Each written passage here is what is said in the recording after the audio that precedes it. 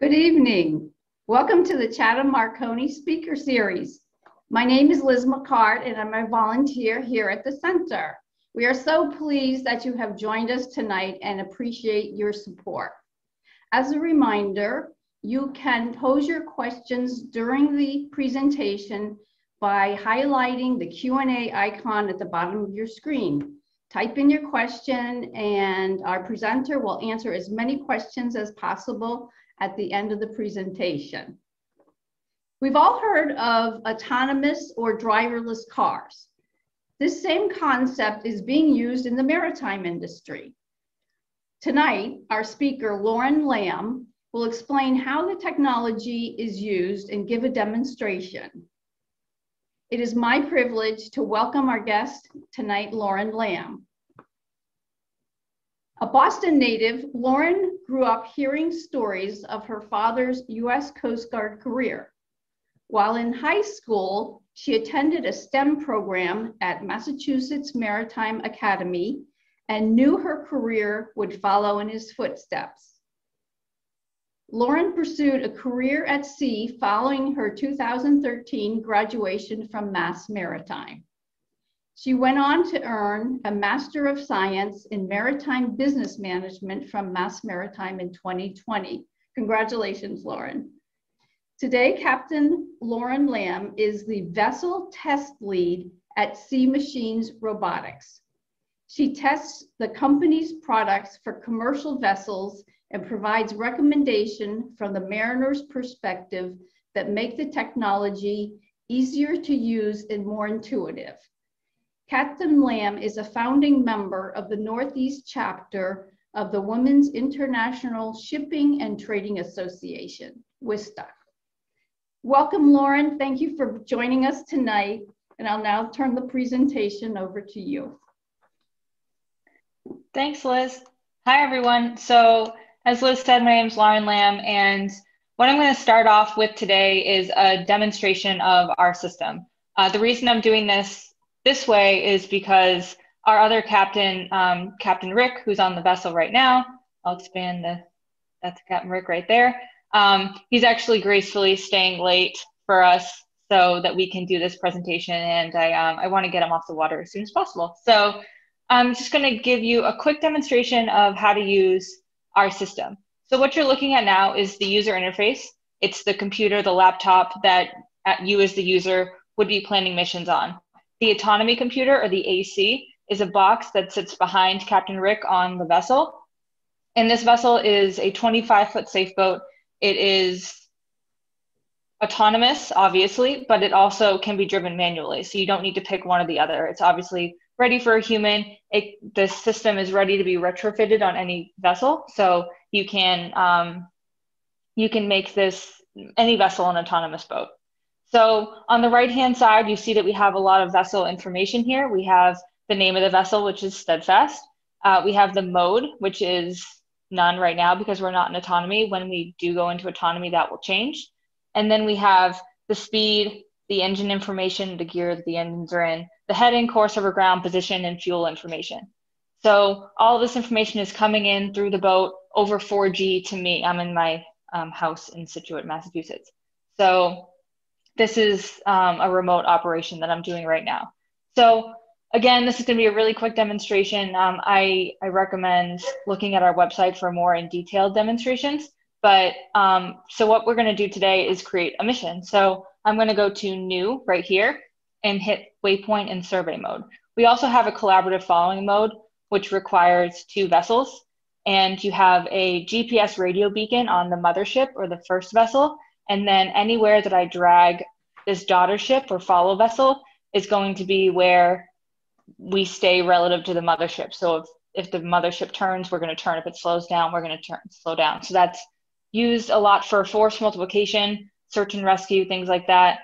We also have a lot of customers interested in that for surveys, to do a really long survey in essentially half the time with half the crew. So we need 2 vessels on the water for that again. So we're just going to do a waypoint and survey mission today. So I'm going to hit create, and then it brings up this mission parameters menu. So the first 2 things I'm going to type in is the mission leg speed and the mission turn speed. The leg speed is the speed at which all of the distance between the waypoints are going to go.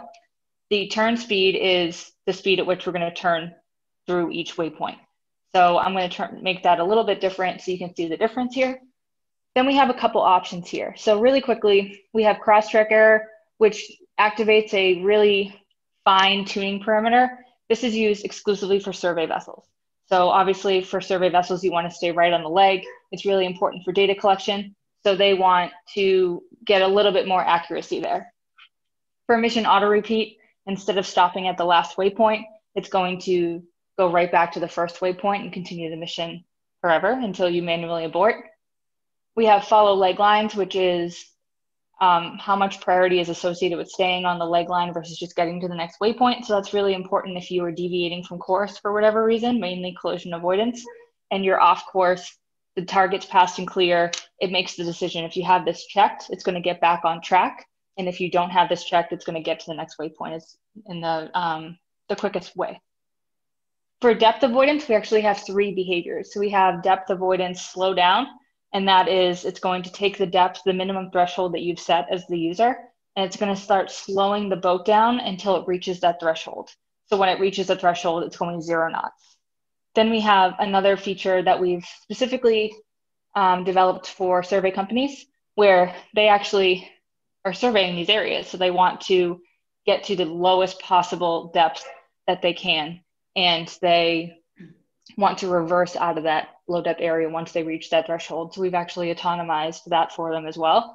And that will reverse out once it hits that threshold and then go to the next waypoint if it can, and just keep doing that. The depth safety area is, instead of taking the real-time depth information like the above 2 behaviors do, it takes the depth contours of the chart. So you can see behind the menu, we have these contours here, and it's going to create a safety area around the mission that the vessel is going to stay into the area. So if we got too close to that boundary, for mainly, again, collision avoidance, if we're deviating from course, it's going to try to push us off of it and keep us within that safe area. The last one here is seakeeping. Seakeeping is used for reducing the stresses of the vessel, comfort of the crew, safety of the cargo, and that uses our IMU, so the roll, pitch, and heave of the vessel, and it's going to slow the boat down if it senses that those thresholds have been exceeded.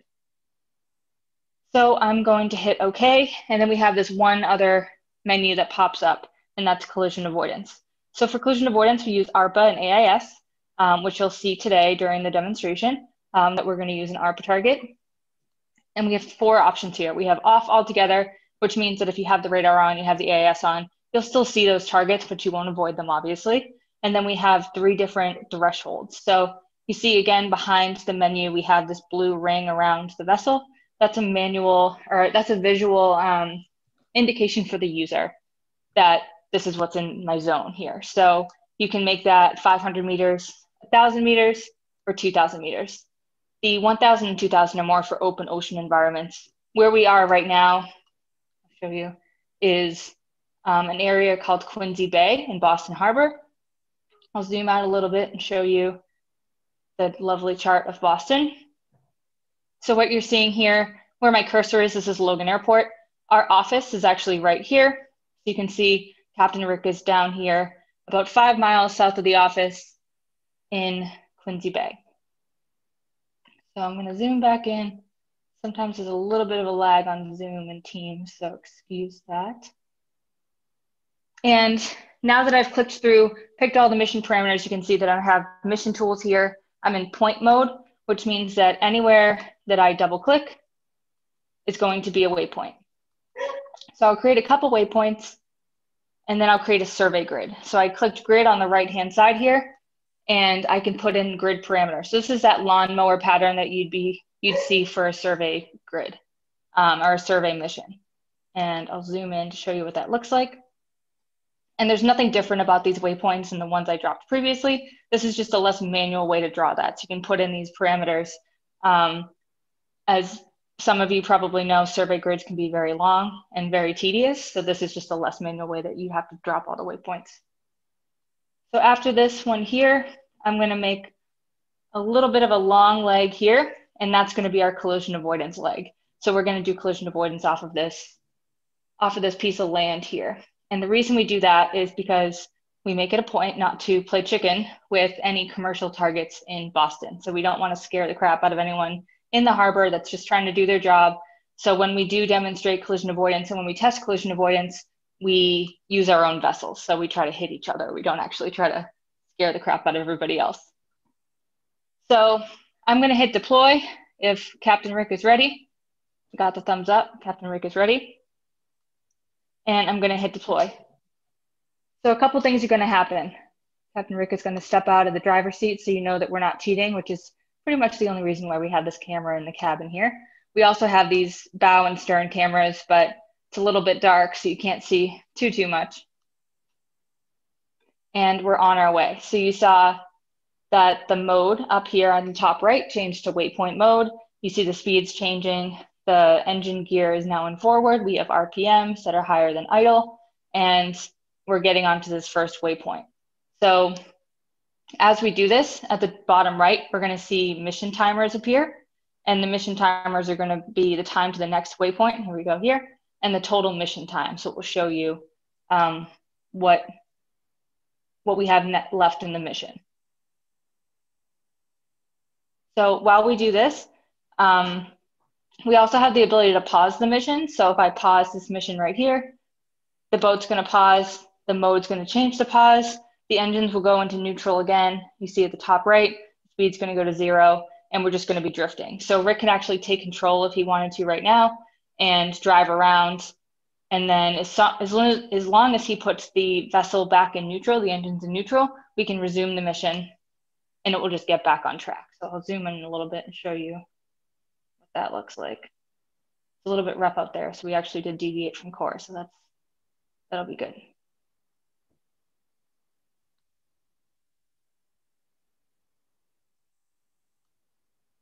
The other thing we can do here is dynamically edit the mission. So if I go again into mission tools here, go into edit, we can change any of these parameters that we've previously set. So we can turn on and off any of these behaviors. We can change the default turn speed and leg speed, and we can turn off collision avoidance if we wanted to as well. Once we click through those menus, we can actually move, edit, and delete waypoints. So I can actually maybe move this waypoint a little bit forward and play with this mission a little bit.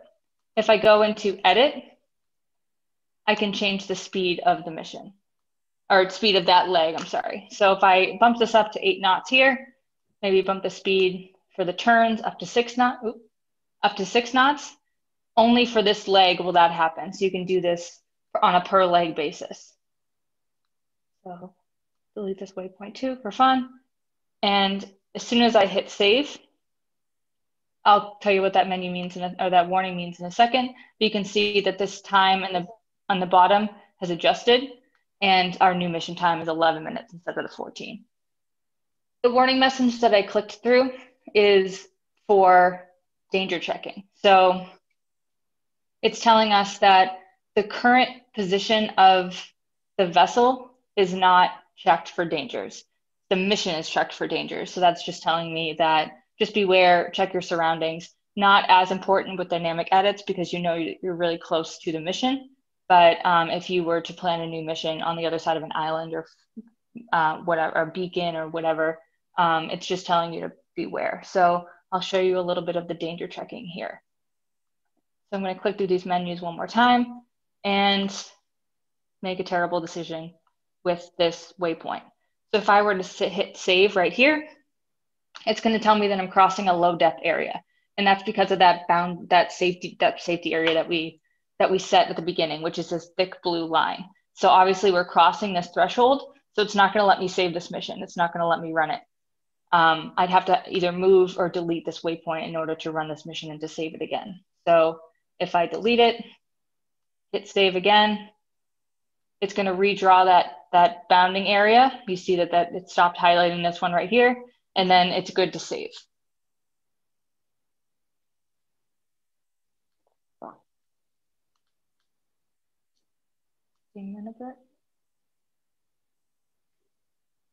We also have this status page here. This is where a lot of the information would be. This is a demo vessel, so a lot of it isn't hooked up. but we have the gear temperature, oil pressure, all the engine information. We have the roll, pitch, and heave from the IMU right here. We can start and stop the engines from here. We can turn on and off the nav lights and any other payloads that you have specific to your vessel. So you see we have a lot of the standard ones for boats and ships, but we also have these user configurable ones. So any input and output that you have that you want to control autonomously, you can do so. So normally in the summer on this boat, we have a fire pump that we attach to one of these payloads and energize it when we're doing demos, so we can demonstrate that as well. We also have the ability to turn on and off the AIS and ARPA sensors.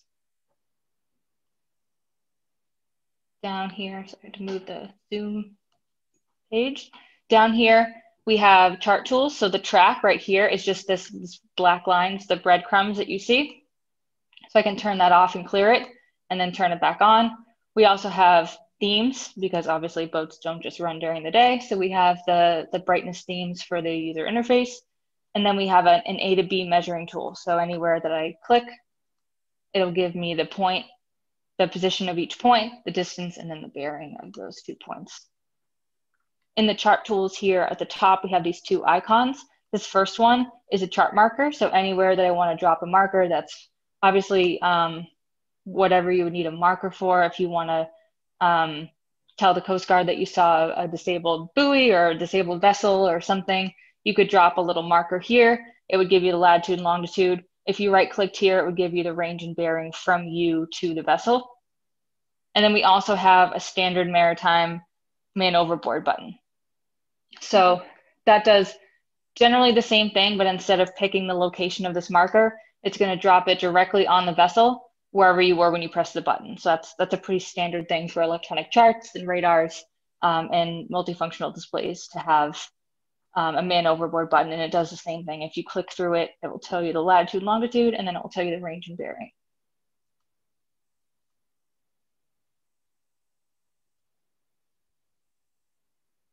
This is going to be a little bit of a sharp turn.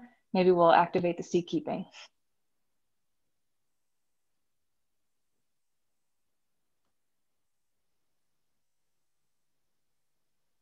The other thing I should mention is this vessel is tuned specifically for the vessel. So when we do outfit a boat with one of our systems, we have a tuning process. So we don't have default parameters that we set for rudder angle, for acceleration and deceleration. We take the vessel's characteristics and we tune them per vessel. So you can see that we're really close to the waypoints. We're following the leg lines really closely, and that would be the same for a 50-foot boat, for a 70-foot boat, because it's going to be tuned specifically for that vessel. It's not going to be like a cookie cutter set of parameters.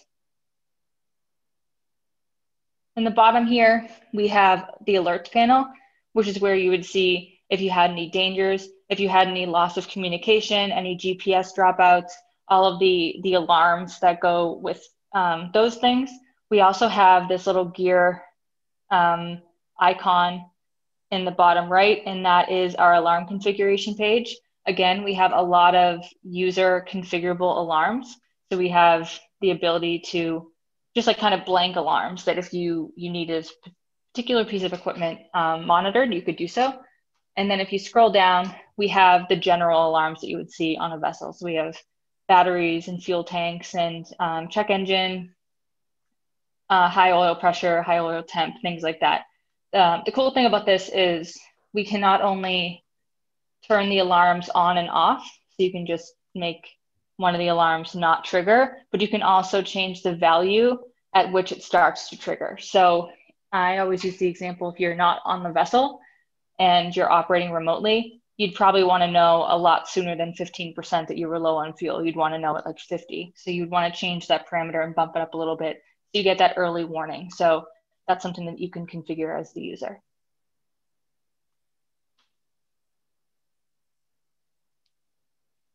So we're about to get onto our last waypoint here, and this is going to be our collision avoidance leg. So a little bit about our system and our behaviors. So what we do is everything's based off of a priority.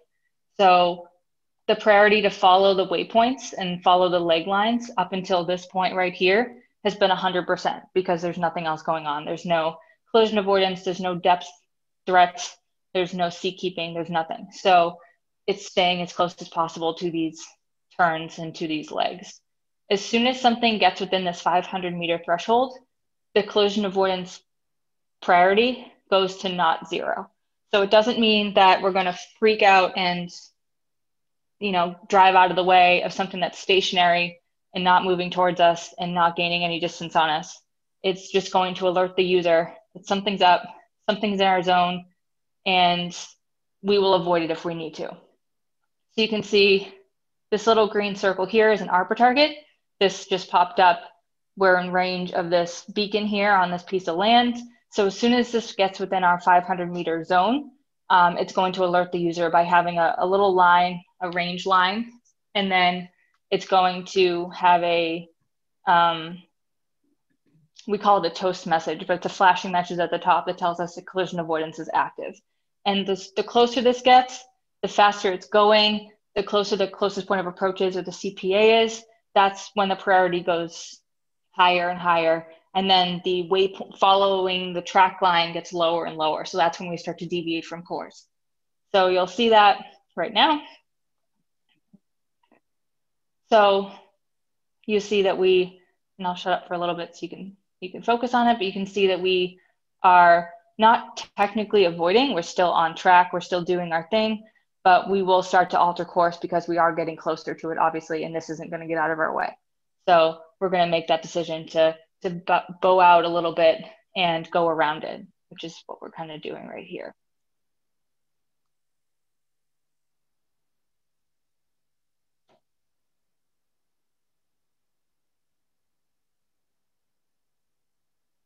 So in addition to the 500-meter zone here that you can visibly see, we have a 100-meter zone that's invisible to the user, but it's always active. So what that does is it makes sure that if something gets within 100 meters, the collision avoidance priority goes to 100%. So it's not going to gracefully get out of the way. It's going to get out of the way as quickly and as safely as possible. So what we call that our in extremis parameter. And that's something that we take directly from the rules of the roads. You can see that collision avoidance notification said COL regs, which is the collision avoidance regulations for seagoers. And that gives us some guidelines on how we avoid collisions. And what this one is saying is if somebody is not doing what they're supposed to be doing, but you're doing what you're supposed to be doing, and a collision is imminent, you have the responsibility to do more and get out of the way. So that's what that 100-meter ring is for.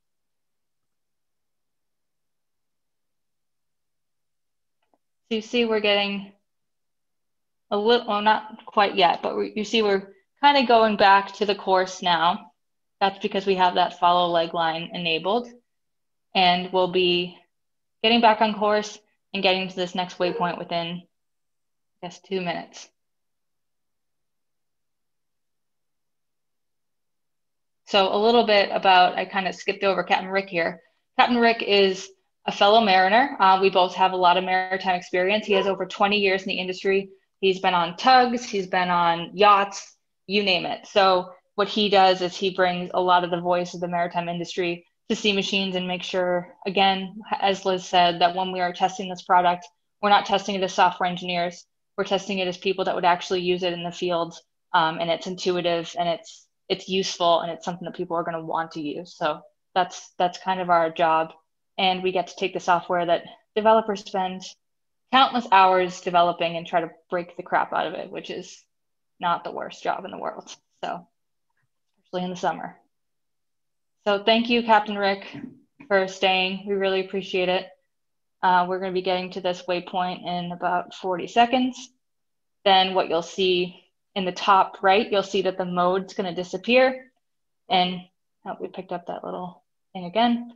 The mode's going to go to none, and the engines are going to go back to neutral. This mission on the chart is going to disappear, and then we'll be ready for the next mission that we want to plan. So that is just about it. wait for the mission to end, and then I'll switch gears to my slides. All right. All right, thanks, Captain Rick.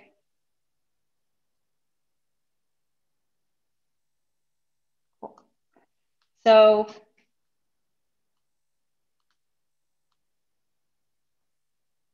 now a little bit about Sea Machines and then the science behind what I just showed you. So Sea Machines was founded in, Sea Machines was founded in 2015 by Michael Johnson, who was a VP at Crowley at the time. He went to Texas A&M, failed for a little bit, but then ultimately came shoreside. He was also at Titan Salvage, which is the company that was, he was one of the project managers for the Costa Concordia, the writing of the Costa Concordia.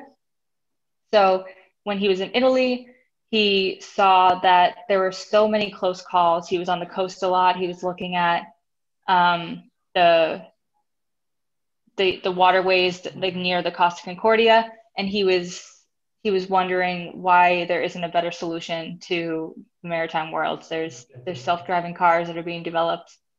There's trains, there's everything. So Lauren, I'm sorry to interrupt you, but we're not seeing your slides. Oh, you're not? No.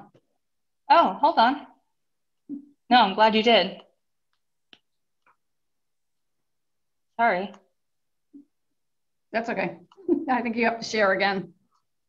Yeah. Technology, you know?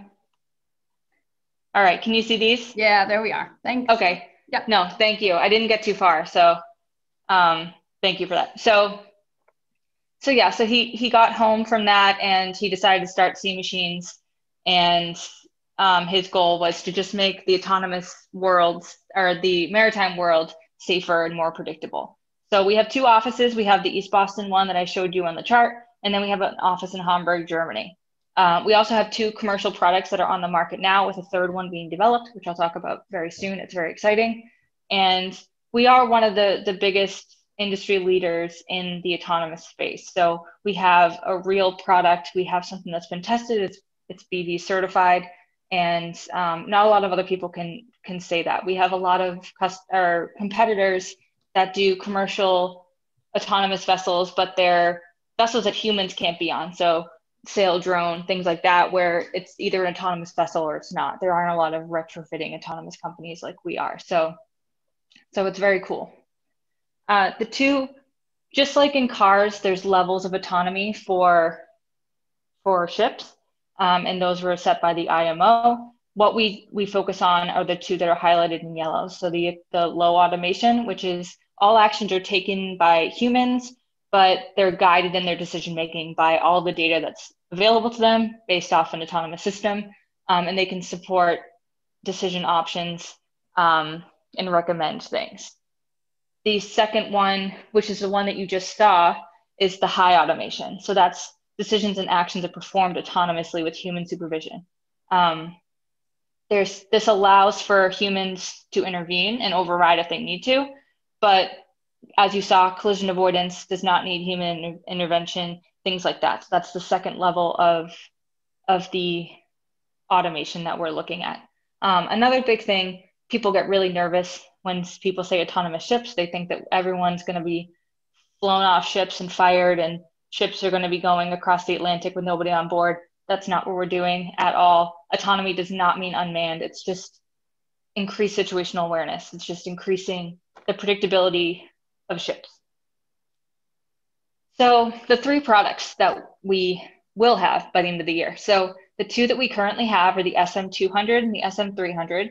The SM200 is a remote helm. So you can see it's literally a belt. It's called the belt pack, and it turns any boat into basically a big remote control toy. So the vessel has an antenna on it. You can be about 1,000 meters away and remotely operate the boat. So what we use this for a lot is approaching. So approaching docks. We had one of our customers this morning belt pack onto a trailer to take the boat out of the water.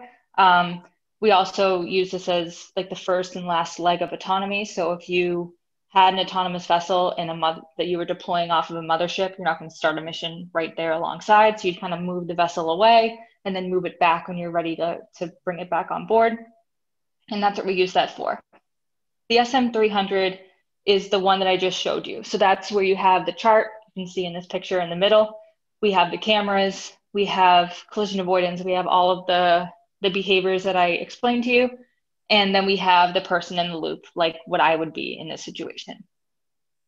The 400, the SM400, I think we actually changed the name of it to SM360, but don't tell anyone I told you that. So that one is going to be full situational awareness with camera detection, sensor fusion. It's going to take AIS, ARPA, camera, infrared, and it's going to fuse targets and give you as much information as humanly possible. So that's for the bigger ships. That's just going to be a tool for the mariner to use on board. So this is what that remote helm looks like, the belt pack that the man in the previous picture was wearing. This is the user interface. This is on an actual laptop. You can just do it on, like I'm on my personal computer right now. And then the big box in the back, that is the autonomous computer, so the AC. So this, again, is the brains of the system.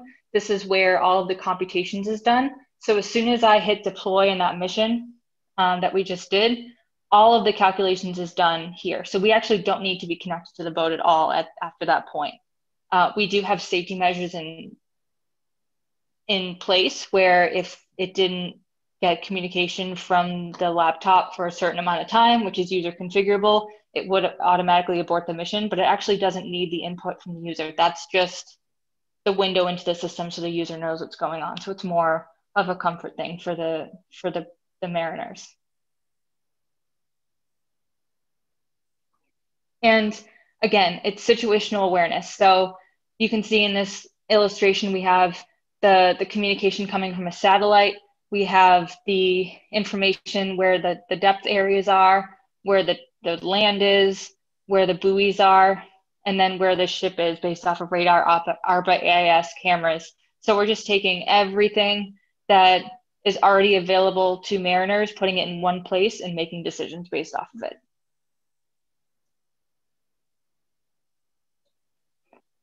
So a lot of the words that you'll see and hear when you talk to Sea Machines or hear about Sea Machines is predictability, optimization, productivity, reliability, situational awareness, and safety. Safety is a really big one for us. We want to make sure that the system is something that people trust and people are comfortable with it, which is why they've put a lot of effort into hiring mariners and people like me to make sure that it's not just this software product that nobody can use because it's too complicated, but it's also effective. So it does the same thing every time. You're not going to get any crazy erratic behaviors. And that's what we spend a lot of time testing. I think we have over 5,000 hours on the vessels that we have testing. We have another vessel on the way actually in the summer. And we're growing our test fleet and our test program as much as possible because it's a huge priority for us. Our other goals for this year is to get regulatory approval for all of our products. That will be the new product that we have to be BV certified. The other two already are. And then again, just the testing and the validation is very, very big and very important for Sea Machines.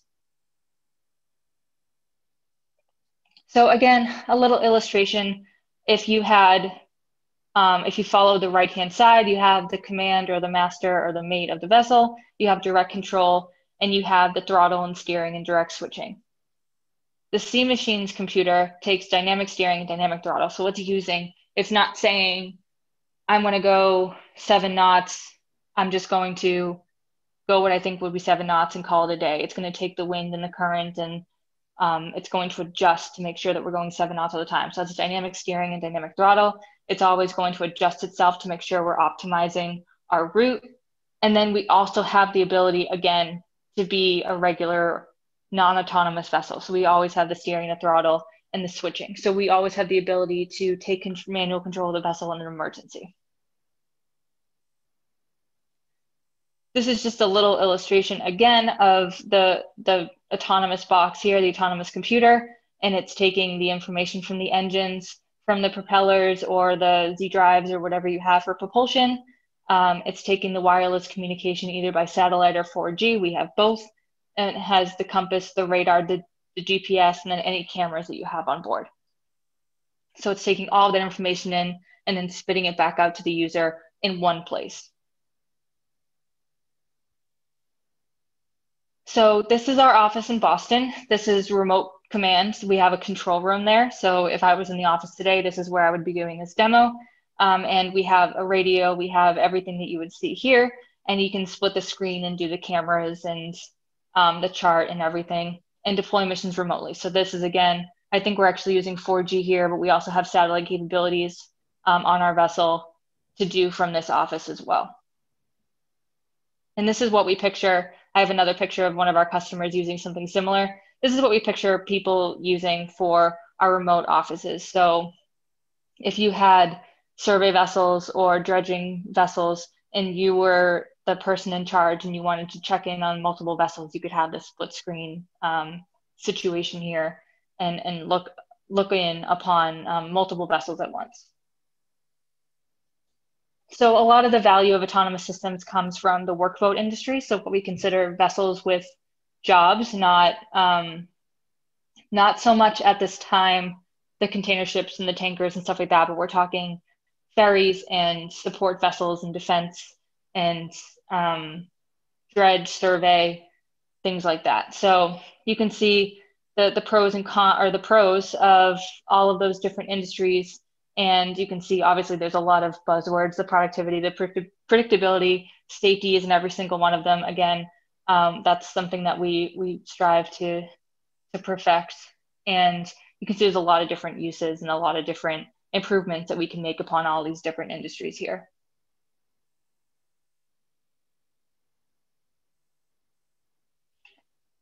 So the workboat application, again, is where we're targeting right now. So you can see we have the tugs, fireboats, dredges, aquaculture, surveying, and search and rescue. So we actually have, I think, a customer with all of these right now. So we're in all of these spaces at this time. And then again, as promised, so this is one of our customers, Deep, and this is a survey company in the Netherlands. And this is what their control room looks like here. So this was a picture that they sent us before we integrated with them, so that they knew kind of so we knew what they wanted, what they were looking to improve upon. So they have, again, all their software, survey equipment, and data coming in. And then currently they have our user interface on that top right screen. So that's something that they can do from their office. And this survey vessel here runs completely autonomously in the Netherlands. This is actually a pretty outdated picture because we are in spring of 2021. So we do have a lot more vessels out there in the wild, but this is a little indication of our global footprint and the vessels that we have currently out there working autonomously and testing our system for us, helping us test our system, and then also doing data collection. So you see this bottom right picture, the Maersk container ship. That's the Vistula Maersk, and it runs in Russia, and it helps us with data collection. So it has a bunch of cameras on board their system. It has the beta version of our SM400, our new product, and it is collecting ship data so that we can classify and identify what ships are what, so we can optimize our collision avoidance and our identification. So this is our SM400. This is going to be eventually embedded into the 300, so it's going to be part of both products, but the 400 will be its own strictly situational awareness, like I said, like what we would have on the Maersk vessel. And this is what it looks like. This is an actual picture from the Maersk vessel. So this is the tug that's guiding it through this port. And you see we've boxed the different targets. We have all this information here. So it's kind of small to see, but it has all the AIS information. So the name of the vessel, the MMSI, the speed. And then you can see these right hand and left hand boxes here are what sensors it's using to identify. So we have AIS, ARPA, radar, and infrared. And you can see like this one only has the 3. You can see in the background here, this one has 4, and it's going to tell you what sensors it's using to bring in that information.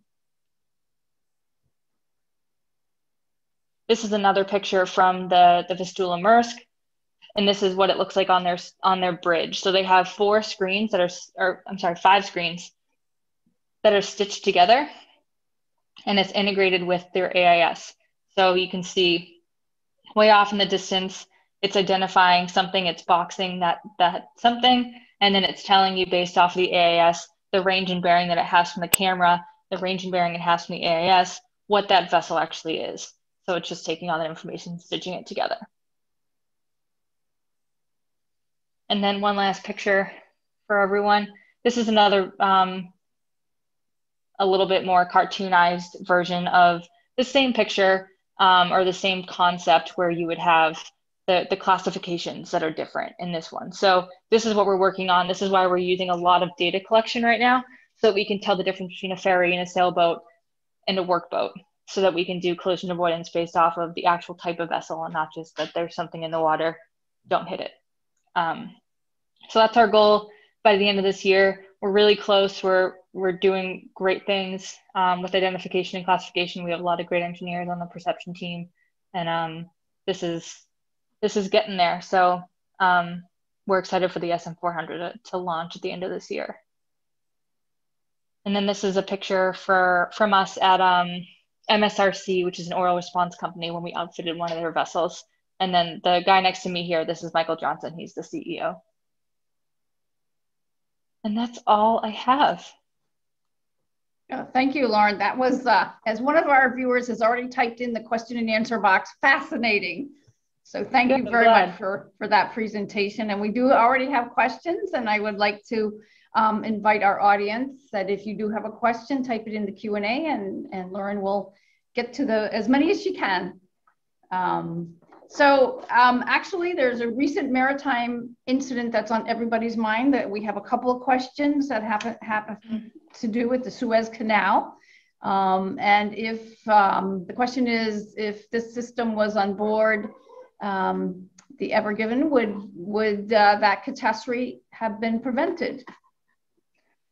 So that's a good question. And for that one, I'm not entirely sure, because I think the Suez Canal is probably one of the most surveyed places in the world. So they know the depths of that area. I think, well, I actually have a friend that was on board one of the ships behind them, and I heard they lost power. So I don't know if our system would have prevented that from happening. If it was just like the bank effect, which is another story that's out there right now, we definitely would have steered away from the low depth area or the bounding the depth safety area.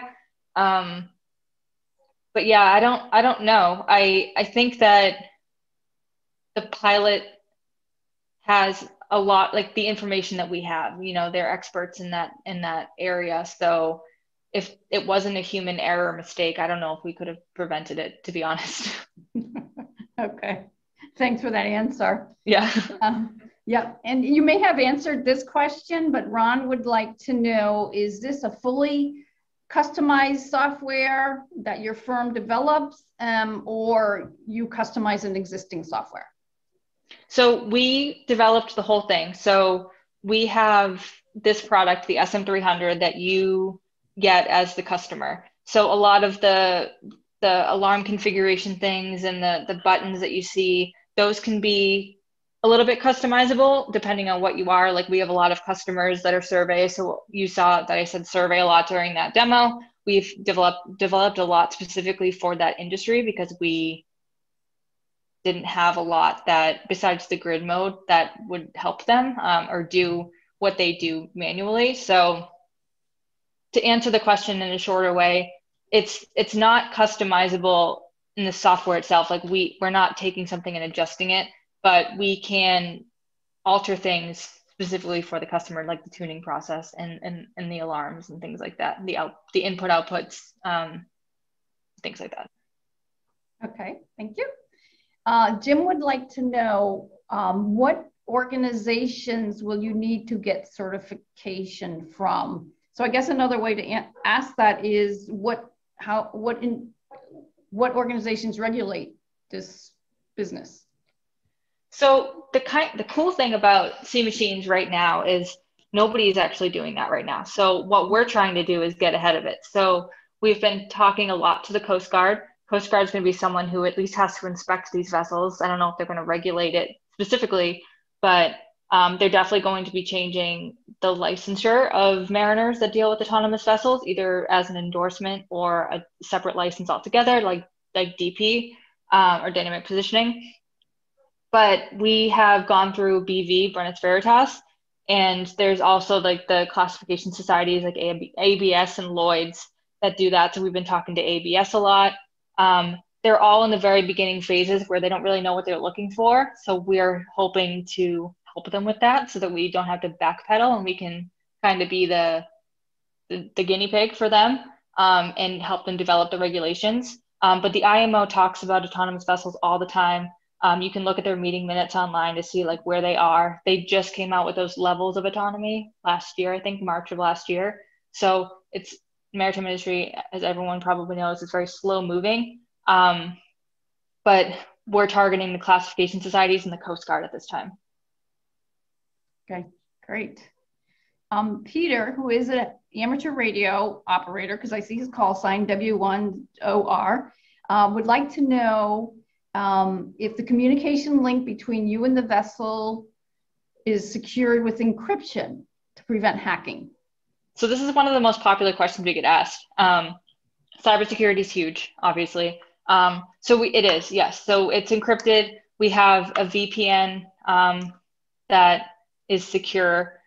We also do a lot of third-party like penetration tests to make sure that our system is as secure as it can be. And we do a lot of government contracts. So they obviously are on us to do those things as well. So yes, it is secure. Okay. And Liz, a viewer, would like to know what happens when the bottom is different from the chart. So I assume that's if there's some difference in, or the charts aren't updated. Yeah, so that's why we use both the real depth, like depth from a depth sounder or fathometer, and then we use the contours of the chart. So the contours of a chart are usually in mean, low, or low water, which means it's like the worst case scenario, the lowest it will possibly be for you. So if we did it solely based off of that, obviously some areas aren't surveyed very often, so that could be super wrong. And then also you wouldn't be able to operate in a lot of areas that you totally would be safe in, but it would be telling you that you don't have enough water. So the depth safety area that we use is usually a little bit less stringent. So we put that depth at like 2 meters. And then we put the depth sounder threshold at like 8 meters so that you have those 2 levels of defense and you're not going to hit them at the same time. Sounds like the conservative way to go on all your parameters is makes sense. Yeah. Safety. Yeah. Okay. Liz also has another question because this seems to happen to everybody. What happens when the GPS signal is lost?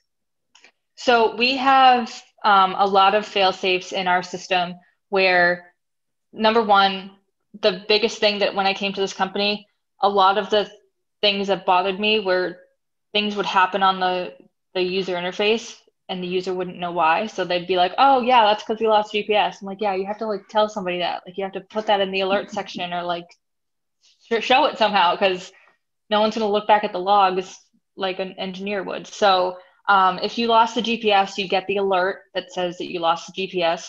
If you don't get an accurate or an updated GPS message in I think 5 seconds, it's going to abort the mission and it's going to tell you that it aborted because it doesn't have an accurate position. And that's just because it doesn't know where it is. So it's not going to just drive autonomously blind. Well, that's good news. So Dave has a question on how does this vary from the technology used for autonomous autos? So it's really similar. The biggest thing with us is we have a really dynamic industry. So ships come at you at every which ways. We don't have lines. We don't have stop signs to adhere to. So the classification of targets, which is what we're using a lot now and we're talking about a lot now with the perception and the camera detection is being is a lot more difficult than in cars because you have a lot more variation, right? You have a lot higher ranges that you have to worry about. Whereas with cars, you really have to worry about only what's 100 or a couple hundred feet in front of you. In ships, we're talking miles and miles. So that's the biggest difference there is the classification. And then otherwise with vessels, obviously we had to change the way we control things. So as I said earlier, when you have a mission or a course and then you're getting blown off by the wind, it needs to adjust. In a car, you don't really have that problem. You're steering, you're going to go straight. So we have that dynamic bottom that we have to worry about in the motions of the ship.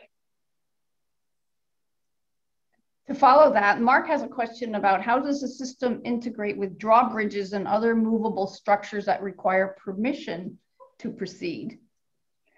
Great question. So what we're doing now, and there's a lot of questions that aren't answered yet because it's a new space, it's a new technology in the space, or not a new space, but autonomy is new in the space. So we're targeting workboat and service vessels because they're generally operating in a controlled environment. So we're not talking about air drafts at this point. We're not talking about drawbridges and things. We would have that as a perception target, so we would avoid it. I don't know right this second if we would know to go under it, if we would know that we were low enough to go under it. But those are the questions that we ask ourselves all the time and try to figure out solutions to, but I don't think we've gotten a solution to that one yet. Okay. Maureen would like to know, does this help avoid collisions with whales? Another very popular question. So anything that's on the camera and on the, well, on ARPA, but that would be tricky, is going to be avoided. So we would be able to avoid. We also, we have like the whale, sorry, can you guys hear me? My screen just went black. Yes, we can stuff for you. Yep. So we have the right whale zones where you have to go a certain speed limit. So the mariners would have to adhere to that. But honestly, I've been on a ship that got real close to hitting a whale, and there's not a lot that a human can do. I mean, it's hard for humans to see unless you see it really, really far in advance. If it's really close to you, there's not a lot that a ship's going to do to avoid it, unfortunately. So, but yeah, if it's in the water and it doesn't look like water, which whales usually don't, the perception system's going to pick it up and it's going to classify it as a target. That's amazing. One viewer would like to have you explain a little bit on what you envision a decade from now. How prevalent will some of this be for commercial vessels and recreational vessels? What's the future? So I think that for at least open ocean transit, I'm not talking about ports yet, but maybe in a decade there will be. I think that everything's going to be autonomous. I don't see why. I mean, if you look at the maritime industry now, no one can tell you that it doesn't need an improvement. Like ships hit each other in the middle of the night, in the middle of the day, nothing else around all the time. So I think that to take that human error out of the mix, I think ships are going to all be driving autonomously and they're all going to be able to talk to each other. So they're all going to know the intentions of the other ships remotely. I also think there is going to be some level of auto docking, autonomous ferries, autonomous like coastal transits for cargo, things like that. I do think there's going to be, I don't think mariners are going to go away at all, like completely, but I do think there's going to be a lot of pressure taken off of the captains. There's going to be a lot less sitting there staring out the window, a lot more, active work, doing the logs and the paperwork and the cargo inspections and things that mates are already tasked with now, in addition to their watching abilities and duties. So that's a good question. I think autonomy is going to be huge in 10 years. I don't see it going away. I think it's going to be really prevalent in the maritime industry. It sounds like the role of the captain changes to some extent then. Yeah. And so I was in the Gulf of Mexico for 5 years before this, and I was a dynamic positioning officer. And I think when we arrived at drill ships and rigs, I think, and this was in 2016, I think we had 11 logs, 11 checklists and paperwork reports that we had to fill out and send to the rig before we could get within 500 meters of the rig. And that was on top of setting up dynamic positioning and doing the fuel reports and the actual navigation and everything. So just taking one component out of that for the mariner, and they can just know that something's always watching and it's not getting tired and distracted, and they can do their other duties, is going to be huge. And that paperwork aspect is not going away. It's going to get worse. I'm sure it's already worse from my experience. My husband's a mariner, and he actually just left today for a car carrier, and his turnover notes were 20 pages long of the different reports and the different things that they have to do. So just taking that one navigational aspect away, I think, is going to be huge in the safety of the vessel and the crew. That sounds like that's good news for the crew in terms of reducing routine sort of task and using their skills more specialized. Definitely. We're going to get in one more question for you. Ron would like to know, do you work with agencies to perform search and rescue ops? So we have outfitted a Coast Guard vessel, and then we have government contracts that we can't talk about. The search and rescue aspect of it is really prominent in the Coast Guard, as you can imagine. I don't know if they've actually used the vessel for that right now. They use it a lot for patrolling. But what we need to do to improve for the search and rescue is the camera detection. Because obviously an autonomous vessel that's doing search and rescue isn't super important if you can't see literally everything that's out in front of you. So what we've done with them is we not only have the cameras, but we have a LiDAR on board, which isn't super great for normal ships because the range of the LiDARs it's so small that you should have already been avoiding things way before you detect them. But for search and rescue, it's really big. So that's what we're working with the Coast Guard with. And they just did a demo with their vessel in Hawaii. They're from the research and development team in New London, but they traveled to Hawaii, and we put our system on one of their boats out there.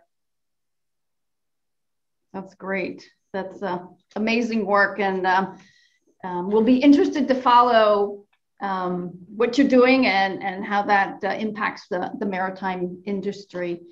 So we want to thank you very much, and thank Captain Rick for taking time this evening to explain all this to us. It's fascinating.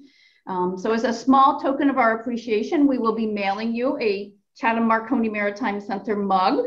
And we'll get that off to you, and wish you well. So, and I want to thank all of our participants and viewers for all the questions and for joining us tonight. So thank you again. Good night. Yeah. Thank you everyone so much. Really appreciate it. And thanks, Liz. You're welcome.